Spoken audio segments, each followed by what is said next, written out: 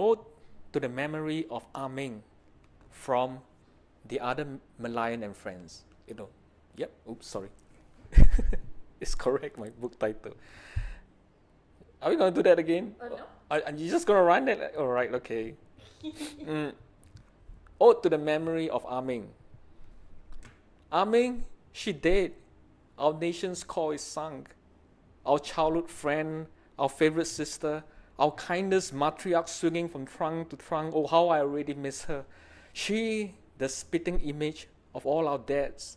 She, the sweetheart who stole every first kiss, whose thick lips pleasured with quiver and curl. Was hers the face that launched 1,000 ads and left Prince Phil and Michael white with bliss? Was there a hairier Singapore girl?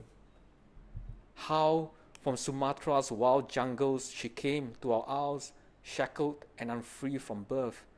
She, but not her vile captors, was too tamed, and when enforcers saved her, sought to earth her to Mandai, her boobs jiggle with glee. Meng, our entertainer from a raid, worked hard from a day's comb of bananas. She learned much from Ala Gapasamy, and with Bernard Harrison unafraid to play Tarzan, the zoo became famous. So it was that she, our foreign talent, grew into our choice first lady. She, our illegal immigrant, found employment with the state, though detained to her last hour. Meng, our rare durian-loving amour, our ambassador who was not travel fit. As mom, she failed to stop at 2 or 3. Worse, let her kids run wild, swing to and fro.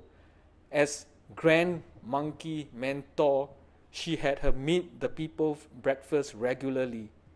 Oh, who recalls her mates or her children, Sin, who migrated to Australia, Midan, Hong Pao, Sayang, Satria even? Who warms to that pretender, Inuka? Under cool daylight, when she slipped away, it was as though she just got on a bus. Then the news broke. The day's 4D sold out. A people's hope fell into disarray. All our best planning had not equipped us for what life with our Meng was about. I like